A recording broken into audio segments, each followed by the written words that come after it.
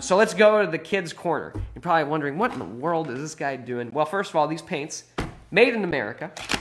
So I have a little bit of a style in teaching. It's a little bit chaotic, but I think it makes it more fun for kids, and kids need to go a little nuts here. And yeah, we got to roll up the sleeves for this sucker, because we ain't gonna be playing around over here. So I saw, I like to do in the education work that I do, I like to make it very timely and apply as many different kinds of learning styles, but also as many different kinds of subjects into one. So if you think about the situation that we're in now, kids are, they know they're home, they know what's going on, and we need to trust them in a lot of ways to understand. And I mean, it's a teaching moment for all of us to see. So yeah, I would say, this is a really great time to talk to kids about history, to talk to kids about public health, about the role of government, and all of these different things. And one of these activities that I saw someone do on, it might have been on YouTube or on, I don't know, somewhere, maybe Twitter or something, is a way to teach people how to wash their hands. And using paint, which I thought was a really cool way to do it. So this is washable paint, so will hopefully come off at some point. But a really great way to do this is to show kids, when we normally wash our hands for 2 seconds or something, what we miss.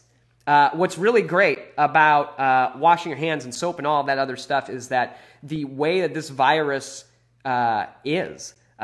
it's very susceptible to soap. So the more that we're washing our hands and making sure that we're doing that the right way and keeping ourselves clean, the better off we're really going to be in stopping the spread of this thing. So here's what I'm going to do. I put a little bit of paint, a lot of bit of paint, in my hand. This is purple.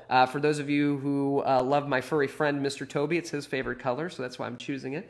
And you put some in your hand, okay? So this is like, it's soap and water and everything else.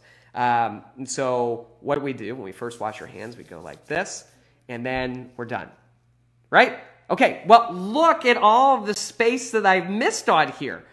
You can see, like, on the fingertips, there's no paint at all. You can see on the thumbs, there's nothing.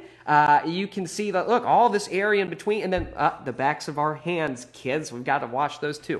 All right, so we've got our hands. Now we're going for a little bit longer. We're seeing what we can do. Now I've got some of my thumbs. Wow, oh, look at that. But there's still some space that's missing, right? So I'm going to the back of my hand, going to the other one. And so you're playing, you give kids a lot of control over how they're doing. They can experiment to see like what does the best.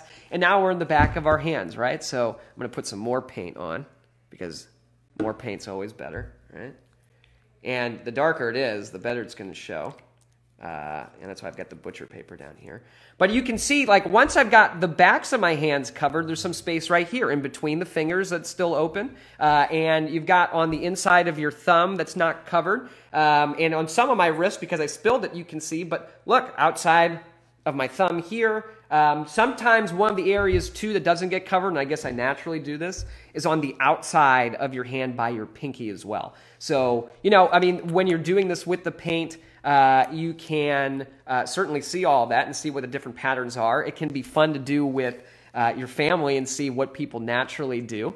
Yeah, this is a really great activity, I think, to show kids really the proper way to wash your hands, to make sure that you're getting your thumbs, you're getting your wrists and all of the areas around it, and you're turning into your favorite color. Remember, when you're done with all of this, it's very important to also wash underneath your fingernails too. And one way to do that is just to go around. And when you do that with paint, you'll actually feel some of the paint like getting under your fingernails too. So when you're done with this, you're going to have to actually wash the real way. So this is like practice for what you're going to have to do at the end. Yeah, but this is a fun way to do it, a fun way to learn about public health, washing your hands and everything else. So yes, here is the challenge for you. So for this week, you can win a prize from the campaign, a bumper sticker for the best one who comes, well, the best subjectively at least, the best idea for a lesson plan for kids to do at home. some fun activity. I prefer the fun ones. I'll be the judge on this one. Fun activity that teaches kids something great. You're choosing your subject, wherever you want it to be. And next week, I will announce the winner. And we can spread all of the different ones that you post. The way that you can post, you can go on Facebook, you can go on Twitter, if you're on Instagram, whatever you want to use. Email me. I'll put my contact up there too. But send me your lesson plans. We'll share it with the world, and folks will be able to take all of these ideas and apply it to their kids. And we'll get to do one, and maybe we'll even get you to be a special guest and teach it to us via remote, whatever the heck we do. Well, folks, I really appreciate you being here. Please feel free to reach out. If you ever need any help, let me know. Take care.